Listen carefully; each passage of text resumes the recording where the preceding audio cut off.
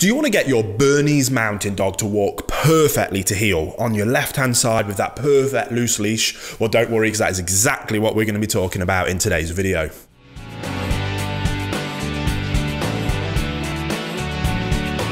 Welcome back to the Fenrir Bernese Mountain Dog Show. If you are new here, my name's Will, I'm a canine behaviourist and I'm the founder and CEO of FenrirCanineLeaders.com. This channel is dedicated to helping you learn everything that you could possibly ever want to know about the incredible Bernese Mountain Dog, and then how to become high-level canine leaders that can raise perfect Bernese Mountain Dog companions. So if you love Bernese Mountain Dogs, start this amazing journey by hitting that subscribe button, turning on the notification bell, and that way you'll never miss a future video. Now let's dive into today's topic, and we're talking about how to get your Bernese Mountain Dog puppy to walk perfectly to heel from day one. As a canine behaviorist, one of the most common problem behaviors that people come to me seeking guidance and advice for is about their dog walking terribly on a lead. It turns that experience that should be a glorious highlight of your day into one of the worst part of your days. People start to avoid it, the dog isn't being exercised like it should, that causes a whole raft of other behavior problems, and it's a very slippery slope.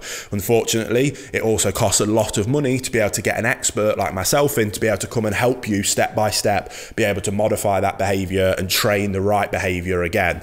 It's a difficult task, it's quite a lengthy one, and like I say, not only does it cause a lot of heartache for owners, but it also can be very expensive. What I want to help you with is being able to get it right first time round, save yourself a fortune and save yourself all of that heartache. So how is it that we achieve that? Now, walking to heel is part of my basic mandatory parts of obedience that all dogs should have if we want a perfect canine companion. We cover it at length in my Perfect Puppy program. The link's in the description if you are interested in that, and the really detailed step-by-step process. But in this video, I want to give you the overarching approach of how it is that we're able to achieve such high levels of success from day one. And we break it down into a very straightforward step-by-step process. The first stage is that we need to let the Bernese Mountain Dog understand that I want you on my left-hand side, by my side, looking up to me for guidance and direction. Very straightforward. To do that, we use a lure, mark, and reinforce process. We use a food lure, we get it in front of their nose, we get them to follow the treat, we lure them into the right position, which is by our left-hand side. We mark it with the terminology that we want to use. Most people would use heel, but you can use whatever you want. And when they're in that position, we mark it and we reinforce it by giving them access to the treat. Dead straightforward. We drill that over and over and over again. Low distraction environment where we can keep their attention. That's stage one.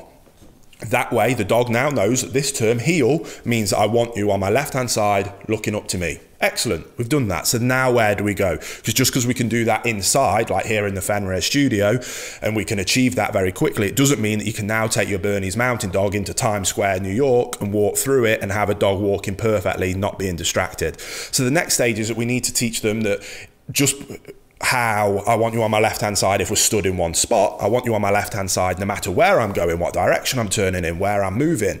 So we start by adding 90-degree turns, 180-degree turns, 270, 360, clockwise, anti-clockwise, adding in some steps, a few steps forward, a turn, another few steps forward, a 180, come back the other way, and we're constantly utilizing that method of lure, mark, reinforce. Lure, mark, reinforce. We do that over and over again. We drill it. We make it a really fun, positive, engaging experience. Not only is teaching heel to our dogs, but it's also building communication, building trust, and building relationship, which is so incredibly important to the wider topic of being able to have a perfect canine companion.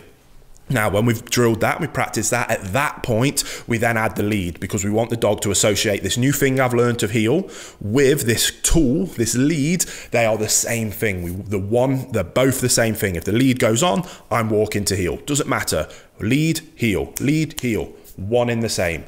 So we add the lead and we go through that same process, and we drill over weeks, over the first days, weeks and months, however long it takes, baby steps, and we set our dog up for success, and we reinforce and reward that success. Then we move on to the next stage, which is now adding the distraction layer, adding up time, adding up distance, removing that marker, removing that reinforcement, because we're not bribing our dogs to do this. We're helping them, teach them, we're helping them understand and communicate what we want, and then we remove the rewards, because they're doing it because they want to work with us, because of that relationship that we've built with them across all areas of canine ownership, not just that one piece of the puzzle that is obedience. So now we taught them that. Brilliant, excellent, absolutely fantastic. And what we do is we might go from this indoor low distraction environment to an outdoor low distraction environment, to a very quiet road where there's not much traffic or not many people, to a park where there's no dogs. Then we slowly build up where there's some dogs but are far away. Maybe it's a slightly busier road. Maybe it's a park where there's people walking. And slowly but surely we build that up, and we set our dog up for success, and we praise and we reward that success. And that way, over weeks and months, and even those first couple of years, we get to a point where we have a dog that will work perfectly to heel regardless of where we find ourselves in. And that is the essence of how you teach a puppy to walk to heel. It isn't rocket science. The theory behind it is quite straightforward, but there is some stumbling blocks that people will often come up against that I want to quickly touch on now before we wrap up this video. The first one is about creating a negative lead association. What we want to do, like I mentioned earlier, is have the lead and heel be one in the same. What we don't want to do is, from the second we bring our dog home, is to attach a lead to them that we're going to be using to walk them and give them complete free roam of that lead, and building up that concept in their mind that even if they've got a lead on, they can do what they want, go where they want, pull where they want, and just behave how they want. That's not what we want to create that association with the lead with. So what we do is we only use the lead that we're going to walk our dog with for part of our Fenrir basic obedience drill. That's part of our Perfect Puppy program. That helps them understand that the lead is a good thing, but we remain calm. It doesn't get that excitement level up. And we only ever use it when we're then working on heel, and we ensure that we set our dog up for 100% success rate when the lead is on. What we don't do is give them that free access for a few weeks, then we get to the stage of wanting to put the lead on, and then the dog's just confused. Well, I've just spent the last few weeks with this on doing whatever I want, and now you want me to not do that, and you're getting frustrated and wound up. I don't understand. Communication breaks down, relationship breaks down, your leadership breaks down, and you're just setting yourself up for failure. Now, what we can't do is ever put our dog in a situation where they're not safe and under control. So if you're going out and exercising your dog and socializing your dog, don't use the lead that you're going to be walking them on. Get a really lightweight long line, or just a long piece of paracord, attach it to their collar. Wherever you take them, just drop it on the floor.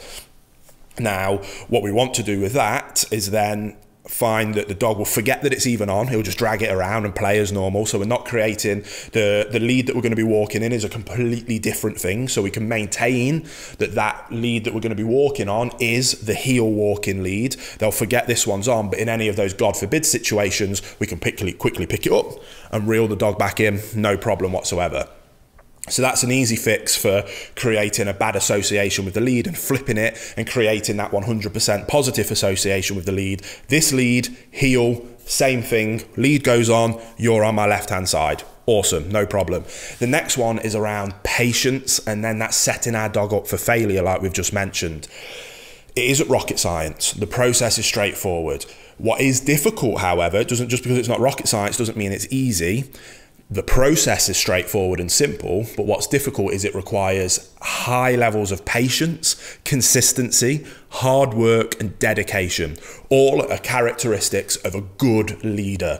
Now, if you're a good canine leader, you're consistent and patient and hardworking, you remain calm and consistent at all times, you will have a dog that walks perfectly to heel. If you're flaky, if you're a little bit lazy, you get wound up easily, you can't remain calm, you're not consistent with your training, don't be surprised when you have a Bernese mountain dog that quite quickly starts to misbehave and you have a lot of difficulty and struggling with. So be a calm, consistent leader. Set your dog up for success, because then we can praise and reward that success. If we're lazy and we let them fail, we set them up for failure, then we get frustrated and we either need to correct them and punish that bad behavior, which a lot of people don't like to do because a lot of people follow a positive only methodology. But if you're following a positive only methodology and you've set your dog up to fail, now they fail and we've got no way of being able to tell them that that is not the right behavior, because we've got no way of being able to correct it.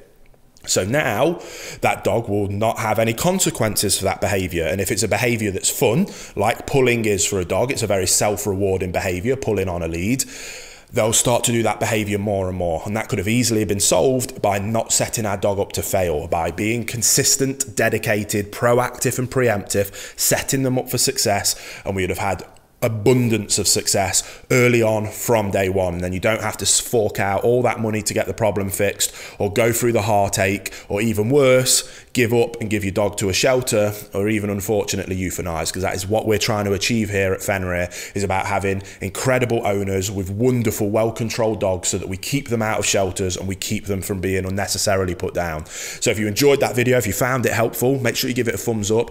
Don't forget to subscribe if you are new here. We've got 2 new Bernese mountain dog videos coming to this channel every single week, so I promise you there's going to be something for you. So make sure you subscribe before we go, and I'll see you on the next episode of the Fenrir and Bernese Mountain Dog Show.